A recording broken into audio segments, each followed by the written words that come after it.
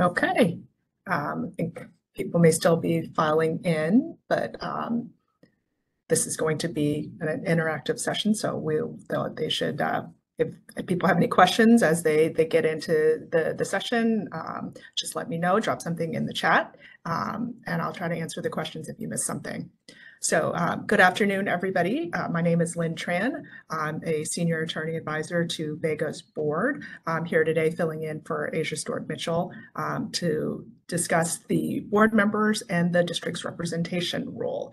Again, I'm going to try to keep an eye on the chat, so if you have any questions, go ahead and put that in the chat as we walk through this discussion and through some of the examples that we have today. So again, we're talking about the representation, oops, a little bit too far. So what are we talking about today? We are talking about the representation rule under 1807.1H of the DPM, which provides that district government employees and public officials, including board members and commission members, are prohibited from serving in a representative capacity or as an agent or attorney for any outside entity involving any matter before the district. So what are we actually talking about when we're talking about this rule? And what does that mean? And why are we doing a specific session on board members and commissions as opposed to the general representation rule? That's because DPM 1807.5 narrows the rule for board and commission members. So what it provides under 1807.5 is that an employee who's employed for not more than 130 days during any period of 365 consecutive days to perform temporary duties, either on a full-time or intermittent basis, shall be subject to 1807.1H only in relation to a particular matter involving specific parties in which he or she at any time participated personally and substantially as a district government employee, or which is pending before his or her employing agency. For the purposes of board members and board and commission members, that means that they cannot represent anybody on a matter before their board, commission, or the corresponding agency.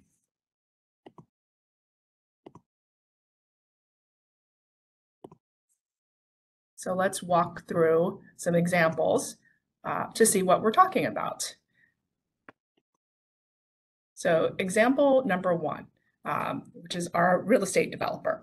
Our real estate developer is a member of the board of directors for the DC Housing Finance Agency, DCHFA, and also a real estate developer operating in the district. The board member's real estate development company is called XYZ Development. It's one of the largest real estate development companies in the country. XYZ often has several matters before the DCHFA board. When XYZ Development has matters before the board member recuses himself and does not engage in any discussions or voting on those matters. The board member has recused himself during the last 6 board meetings due to potential conflicts with XYZ. So, if you guys can drop your answers in the chat, as we're thinking through this hypothetical of our board member at the DCHFA, is there anything you would need to know before deciding whether it's okay that the board member is on the board, recusing themselves, and their company has matters regularly pending before their board? Does the answer change if the board member owns the company versus whether they're an employee? And does the answer change depending on the number of times the board member has recused? In our hypothetical, our board member has recused 6 times. So what if it's only 3 times or 10 times? What does everybody think? What do we need to know as we're considering this hypothetical to determine whether there's a concern about violation of the representation rule or the conflict of interest provisions, and what facts can change our assessment? If you could drop your answers in the chat, and we can maybe talk about it, some of the issues. So somebody says we need more information before deciding. What type of information do we need? Oh, and if you guys can actually put it in the drop down if you can, if you put it to everyone, then everybody should be able to see your comments. Right now, I'm the only one who can see them. So somebody says we need more information. We have somebody else who says we need to know the likelihood of matters of interest coming in front of the board or commission. So we've said that it's been 6 times and over the last number of board meetings. We don't, oh, you guys don't have the everyone option. Kevon, can you enable the everyone option for our attendees, if that's possible? Otherwise, I will just read. We have somebody else that says, nope, shouldn't serve on the board. So let's see what we think. Oops, sorry. This is hypersensitive here. So given the overlap between XYZ development interests and the board, a lot of what the board seems to have been voting on are these potential contracts with XYZ development. They're a really large company. They have operations in the district. They're coming regularly before this board. So as a result, this board members had to recuse for 6 meetings. Well, is 6 meetings like are they meeting every week, every other week, every month? But, we don't know that, but we know that of the last, of the 6 meetings, this board member has had to recuse. Depending on how often the board meets, that really impacts the ability of the board member to actually serve on their board. So it's undermining his ability to fulfill his role as a member of the board.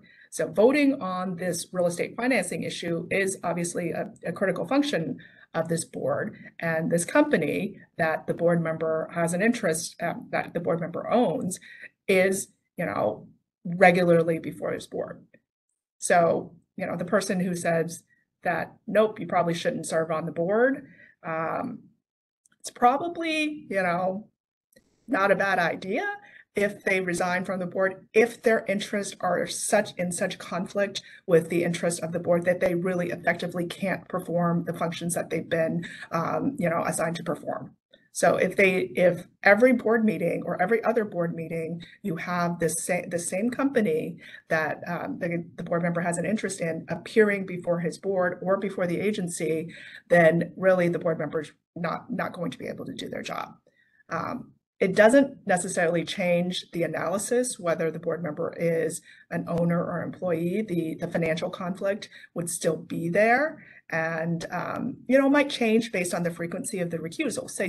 So if the board member only has to recuse once a year, then that's something where they probably can perform the functions of their role as a board member. If they're recusing every other meeting, if they're recusing every meeting, if they're recusing 3 out of 4 times, then you're getting to the point where they're not really serving their purpose as a member of that board. So let me go in and see if I can get you guys privileges before we move on. So participant, let me see. I should be able to assign privileges to you guys so that you can communicate with all attendees. Okay. Anybody have any questions on this hypothetical before we move on to our next one? Maybe we can try out our new feature of communicating to everybody. Okay, if not, then I'll go ahead and move on to our next hypothetical. And we can talk through that one.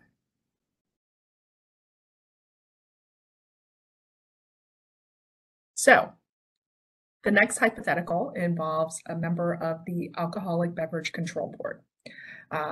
The board member owns several nightclubs throughout the district. The ABC board member signs and submits documents to the Alcoholic Beverage Regulation Administration, ABRA, on a regular basis in connection with the renewal of liquor licenses for its nightclubs. Once ABRA staff have prepared the applications for review by the ABC board, the board member recuses himself, does not engage in any board discussion or voting on his own liquor license applications.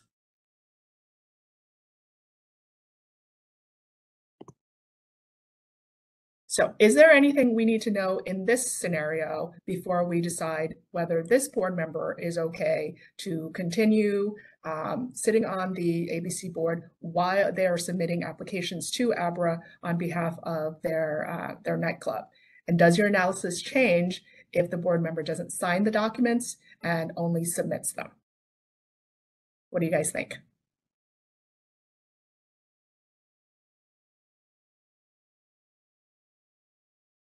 Is this board, do we have the same problems that we had with the prior board member? Are we looking at different issues? If you're assessing, you're looking at this scenario as an ethics counselor, what are you looking for? What questions do you need to answer before you make a determination, before you advise somebody whether the board member is okay to continue doing what they're doing? Okay. Board members should not be able to, so we have somebody who says the board member should not be able to sit on the board at all. Anybody else?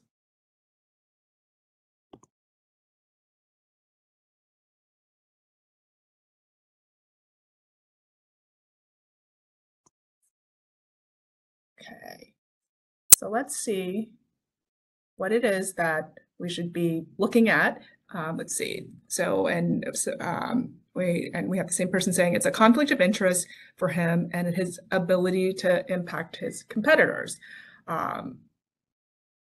So one thing to keep in mind with respect to members of the boards and commissions is, the district wants to have people, professionals who are experts in their field to serve on the corresponding boards and commissions. So you want people who, have a knowledge of the area, and it does create this potential for a conflict because you have people who are working who may be working in the field that their board regulates. So Martha brings up the fact one thing to keep in mind is that you could be influencing other board members if you're submitting applications. So the reason we go through this analysis is to see kind of whether the potential for a conflict becomes an actual conflict, such as they would either need to recuse or, as in the first example, no longer serve on the board. So let's see kind of what we would say in this example. So in this example, what you have is you have a board member that's representing a third party, in this case their nightclub, and making submissions to the agency and to the board that they're sitting on. So signing and submitting applications for approval is a form of representation. And as we're talking about, you're prohibited from representing somebody before your board or your corresponding agency. So you can't represent a third party before ABRA or the ABC board. So there's a violation there in just making the submission to ABRA. And so that's the violation of that representation rule. Note that the board member is acting on behalf of his nightclubs as that third party when he's submitting the application. One thing to keep in mind is that it may be okay for the nightclubs themselves to apply for the licenses, but not for the board member to be submitting the applications. You have to find, if the board member didn't sign the documents, it may be okay, but there's some serious appearance concerns because you're representing a third party before your agency. And as Martha notes, you could influence other board members. So you're on the board of the entity that is regulating your nightclubs. And you could, influence their decision on whether to grant the license, whether to condition the licenses. So that's why we have these restrictions on what these board members can do. It's not a prohibition. So the fact that the board member owns these nightclubs doesn't prohibit from serving on this board, but it does create the potential, a greater potential for conflict than that somebody who doesn't have this type of interest would have. Do we have any questions on this hypothetical? So, should be conflict process at the boards and agencies to vet conflicts before allowing the submission. So asking if there's any existing conflict. I mean, there should be a conflict, there should be a process, but really in this particular case, your board member shouldn't be signing the application. That's what the DBM provisions are intended to prevent. It's intended to prevent you from making these from representing somebody before your agency and making something from a potential conflict to an actual conflict, right? So you know, you can have somebody else submit your application. You can have, some third party, but you shouldn't be signing any documents that are going to come before you as a member of the board. So there should be some type of process in place, and the board members may want to get some guidance before this situation arises if they know that it's a possibility that they may have interests before their agency or before their board. Does that help?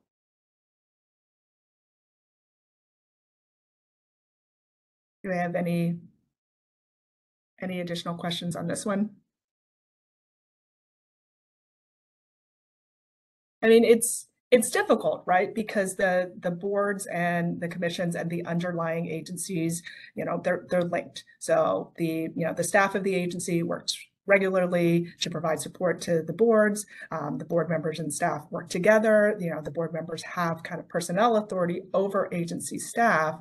So there may be cases where documents have to be submitted to the agency if a board member has an interest, but that's why you have somebody, some third party, somebody else with the company, make those submissions and then recuse from dealing, then the board member recuses from considering those matters. That way you don't have a conflict on both ends, both in the submission, the representations made for the submission, and also in the consideration of the application.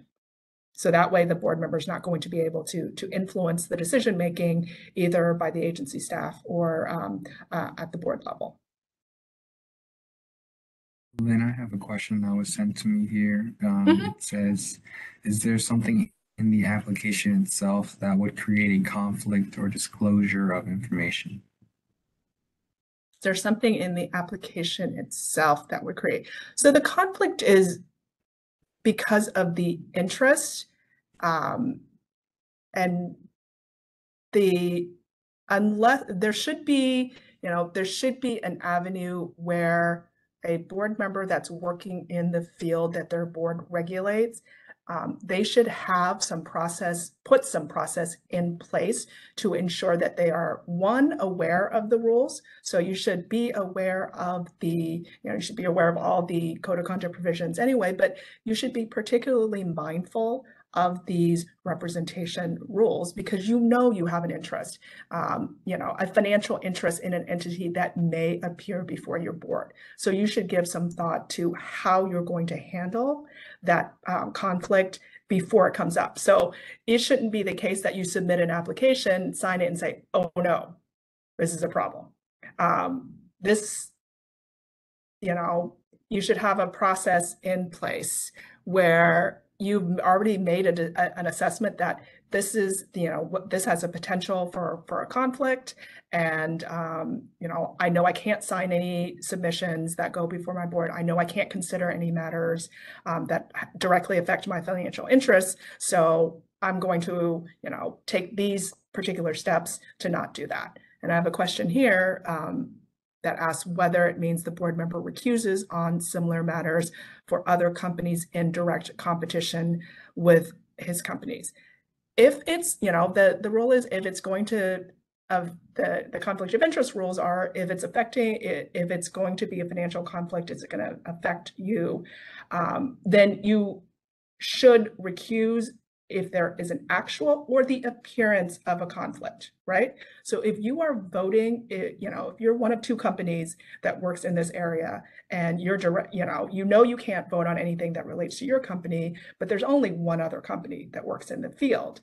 Whether there's an actual conflict or not, there is at least the appearance of a conflict. In that case, I would say that you would be, I would advise that you should not be voting on, your direct competition, because that could affect your financial interest. You have two companies that are bidding for a project. You can't vote on your company. You shouldn't be voting on the other one either. Does that answer that question?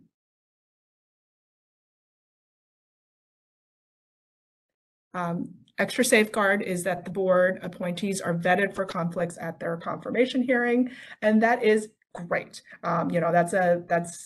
That's a good thing to do at the beginning of the process. But there is going to be that case where because of who people are being appointed to the boards, there are people who work in the field. So there's always that potential. You can take some of the steps at the beginning of the process, but things may come up later in the process, and hopefully the board members are mindful of the potential for conflicts, and they talk it out with us. We are available to talk through potential conflicts with their agency ethics counselor and their agency counsel, so that they can vet these things in advance. But yes, actually vetting for these potential conflicts at the beginning of the process is much better than when there's a problem.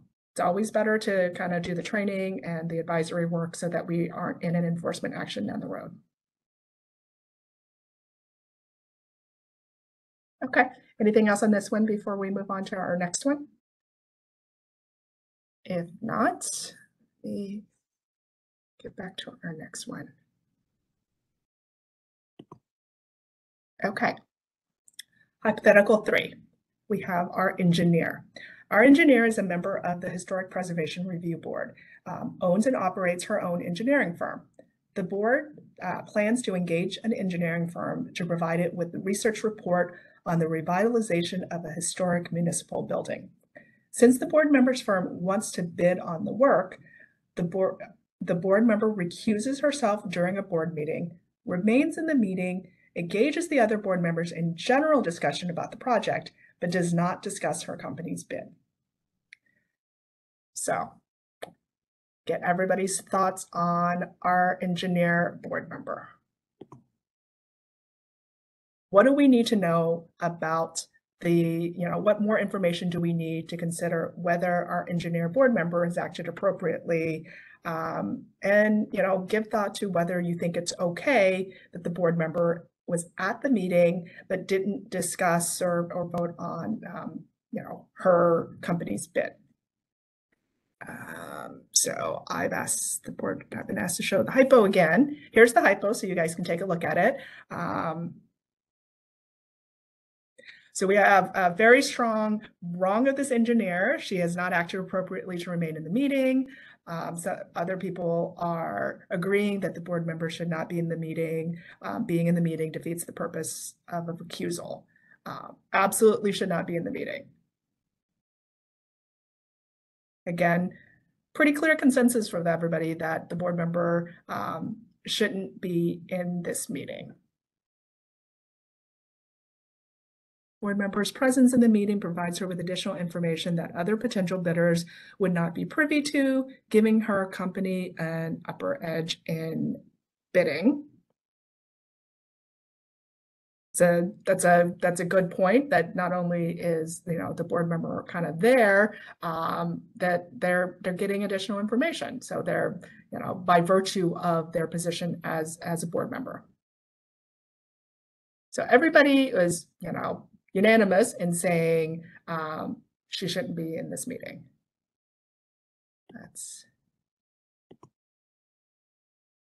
And you guys are right. So proper recusal is, it's done in writing, on the public record at the meeting. Once the board member recused herself, if she has gone through her recusal process, she should remove herself from the discussion of the matter. She should not have been in the meeting. She shouldn't participate in any discussions of the project. It's not enough that she says, oh, I'm not going to vote on, on it because my company wants to bid. She's there, she's discussing the project generally. This will give her an unfair advantage, and it avoids the recusal. If you're recusing, you're not participating. And if you're in the meeting, even if you don't say anything, you're still participating, you're still getting that information that you shouldn't have, because the only reason she would have the information about, what the board is looking for in the bids is because she's a board member. So everybody is absolutely right that this our engineer should have removed herself from the process entirely. She should have filed her recusal. She should not have been in the meeting. Once they got to that action item in the meeting, she should have removed herself from the meeting. If there are additional items on the agenda for that meeting, she could come back for the additional items, but she needs to not be present in the board meeting. And the minutes should reflect that the board member removed herself. She wasn't there for the discussion because she was recused due to a conflict of interest. And then, if she does come back in the meeting, then she can come back and discuss other matters, but not this matter. Do we have any questions about this one? Because everybody was pretty clear that she shouldn't be there. Can she now apply for this contract? Could it be possible there could be follow-up decisions that would lead to more conflicts? So her company could apply. She can't participate in the discussions, so she can't submit it, right? So she can't submit the application for her company. That was one of the hypotheticals we talked about earlier. But she should not be involved at all in discussions about this contract or decisions related to this contract because her company is going to be bidding on this contract. So absolutely, there will continue to be potential for a conflict because her company has an interest in this contract, and she should not have any role in decision-making with respect to this particular contract.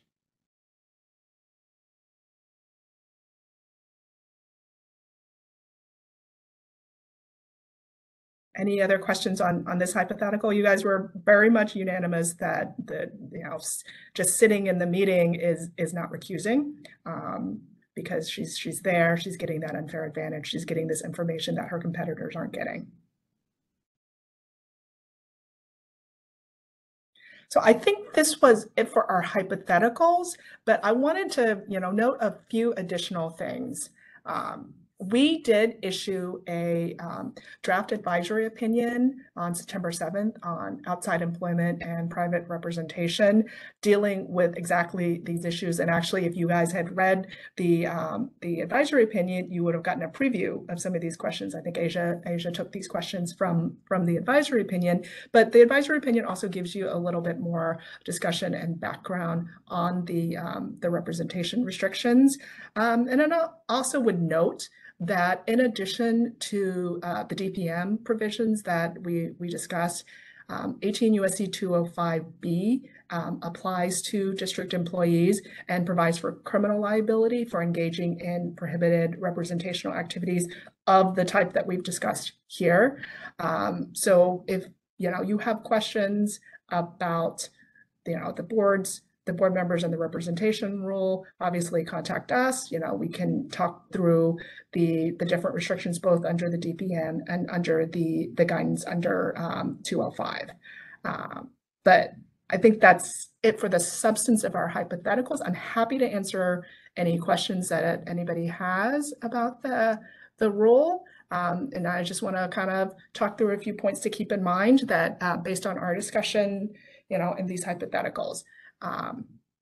As we discussed, the potential conflict is as to the board members' board and their corresponding agency under the DPM provision. So you can't appear before your board that you're on, and you can't appear before the agency that the board oversees. When you're recusing, recusal has to be done through the actual recusal process. It's not enough to tell somebody at the agency, hey, I have to recuse. You actually have to go through the recusal process. You have to submit it in writing. We get a copy of that. And the recusal includes not actually being part of the discussion. So again, it's not enough to say to your director, hey, I can't talk about this issue, but I'll just be there. I won't vote. I won't. That's not going to be sufficient for the recusal requirements. And again, Board members are prohibited from appearing before their board on behalf of any third party. They're prohibited from appearing before the corresponding agency's staff on behalf of any third party, and that means they should not be submitting documents to their board or their board's agency, corresponding agency on behalf of any party.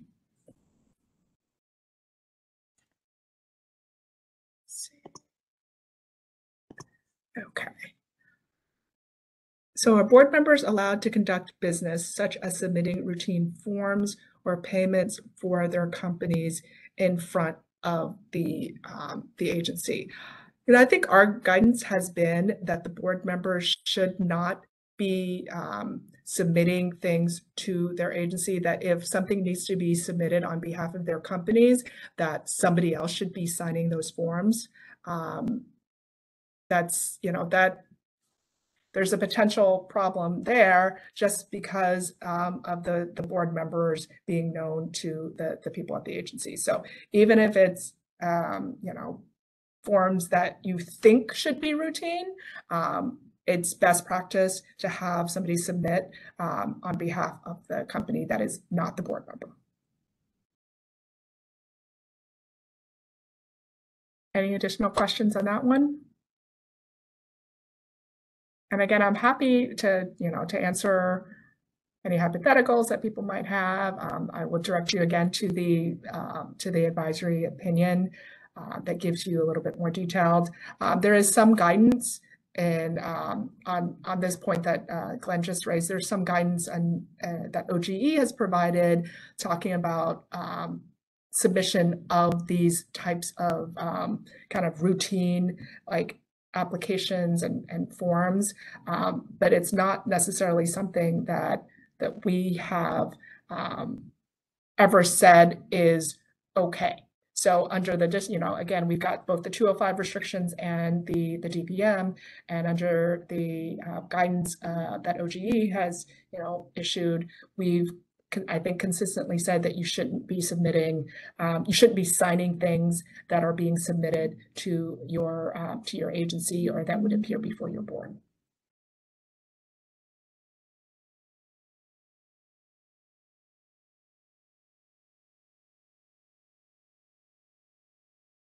Do you have any additional questions?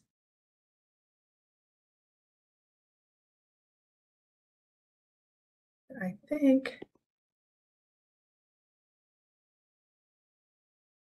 that's it for the substance of our discussion. If you have any questions, should contact us. You can call us, you can email us, and we will, walk through these, any questions that you might have. We'll talk it through amongst ourselves, as well as, looking for, talking it through with among the office, and we'll, have discussions with you to try to reach a resolution on these questions that can be kind of, they're obviously very fact specific and they can be complicated. So, thank you to everybody. I hope you guys will join us. We do have one additional item for Ethics Week today, and that's our happy hour this afternoon. Hope we'll see you guys, and it's going to be at Dirty Habit. I'm looking outside. It looks like the weather has picked up a little bit, so we hope that you guys will be able to join us. And plus, we have a whole day full of panels for tomorrow as well. As there's going to be a fireside chat with some leading ethics experts, as well as, I think, our legal ethics session. Don't have the agenda before me, but we do have some additional panels for you tomorrow as well. I will stick around for a few more minutes if you guys have any questions, and otherwise, I hope you have a good afternoon, and I hope to see some of you guys later today or in the sessions tomorrow. We will be sending out these presentations, so everybody will receive a copy. Everybody in attendance will receive a copy of the PowerPoint. Asia should be sending those out later. Thank you, everybody.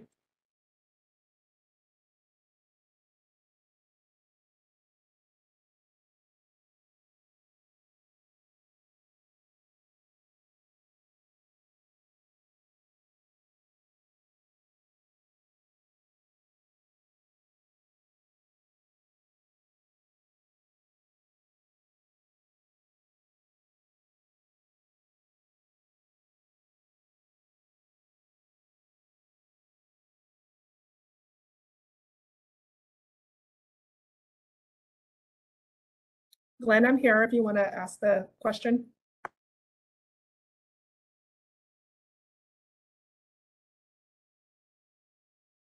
You could also take it offline if you want.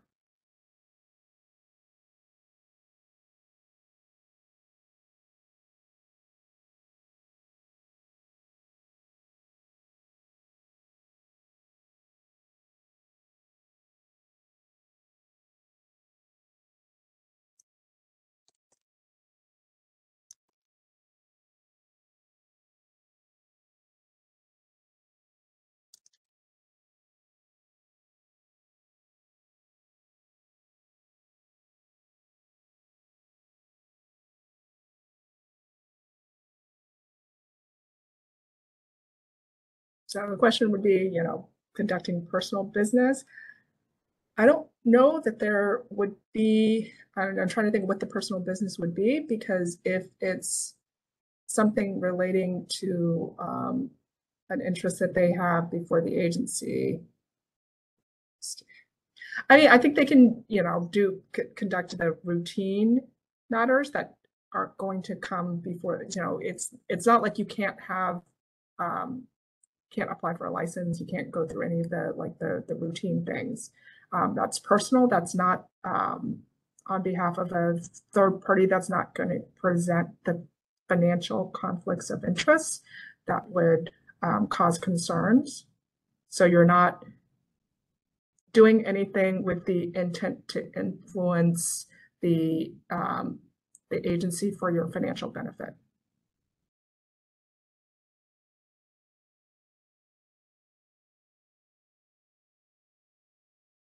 But I'd hate to say it's going to be okay beyond the very specific, can you get a driver's license?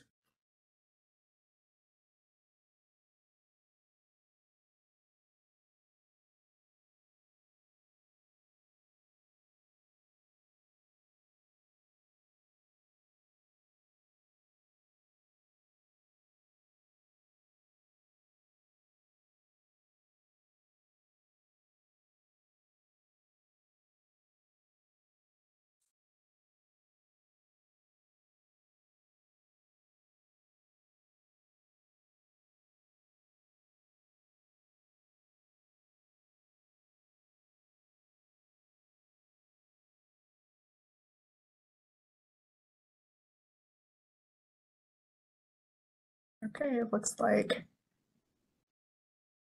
we are running out of attendees. So thank you everybody again for coming. Those of you who are still on, maybe people are having some tech issues.